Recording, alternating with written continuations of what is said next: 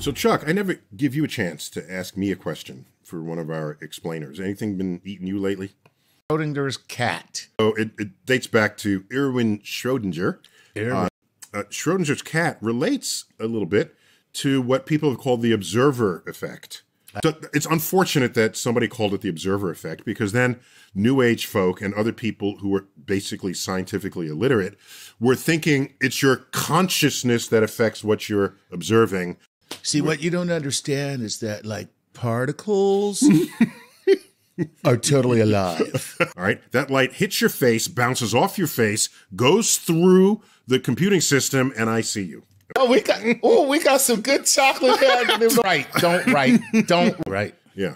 So instead of Chuck's solution, everyone could just wear white clothing, and that would work even better. Right. Let's get on to Schrodinger's cat. It's a superposition of those two states. The